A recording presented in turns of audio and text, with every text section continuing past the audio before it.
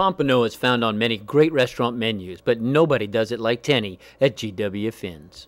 This particular dish, we're going to do kind of a classic dish. We're going to do toasted almonds and brown butter on a sautéed pompano. And since this is such a nice big guy, I'm just going to take one side off of it and then go right back in the ice for the rest of it. I'm going to trim out the belly part here. Look how pretty and white that fish is. That's a beautiful pompano. I am going to leave the skin on this. There's not really that many scales you have to worry about on this. I'm going to lightly score the skin, which is going to keep it from bowing up when we cook the fish. I'm going to season that just with salt and pepper. Don't be afraid of salt. I said I like to use kosher salt because I can see it better. I can see it without reading glasses. I'm going to season the skin side too, because that skin's good to eat. It's kind of like a little fish crackling.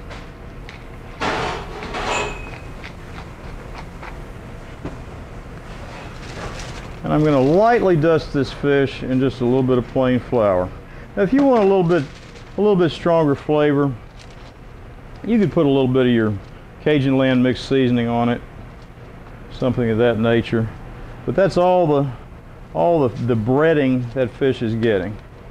Just enough flour just to stick to it a little bit. Okay, I've got a little bit of olive oil here. You can use canola oil or olive oil for this. And that raises the smoke point of the butter. You get a nice flavor from sauteing. You see that smoking? It's pretty hot. You can certainly tell how hot it is when you put the butter in. Well, that smells good with nothing else in there. Your butter's nice and foamy like that. Now this is not really pan frying, it's just sauteing. So I'm going to dust off all the flour. And I'm going to turn up the fire just a little bit. Put that guy right in here. Now while that's cooking, we're going to be coloring our almonds off. What I have here is slivered almonds. Sliced almonds are very good as well. Now these are going to be done in straight butter. And I turn my heat down to kind of moderate low.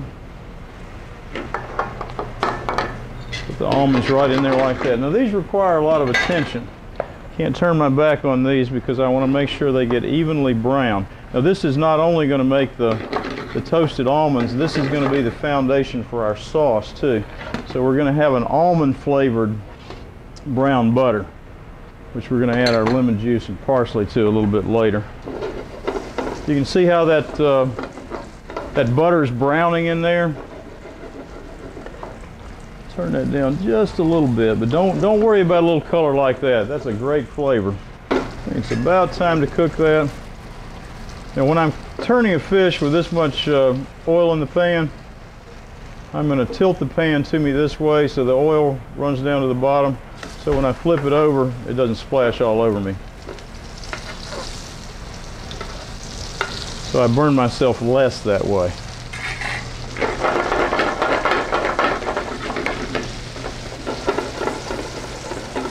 Well, that's a nice color on that side, isn't it? And you can see it trying to bow up a little bit, but if I had not scored the skin, it would be pumped up like when you fry bologna. See, my almonds are starting to brown. So I want to keep them moving around a good bit there. Because they will burn on you. Now you could just take this browned almonds and brown butter and pour right over that fish and it would be great to eat. But we're gonna add a little something to that. We're gonna add some fresh chopped parsley and some lemon juice. Now I'm gonna do this right at the point that I'm taking it off the fire. This guy is gonna be ready in about 15 or 20 seconds. Because when this lemon juice and parsley hit that butter, it starts to foam up. I want to go right over the top of the fish with it. Okay.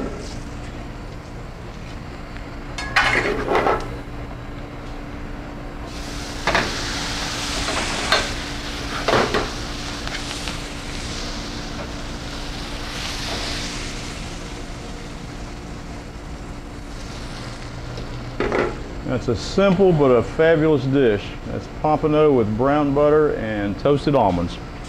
GW Finn's is a great restaurant with dinner items so fresh they print a new menu daily. Call Christine and tell her CT said to give you the best seat in the house.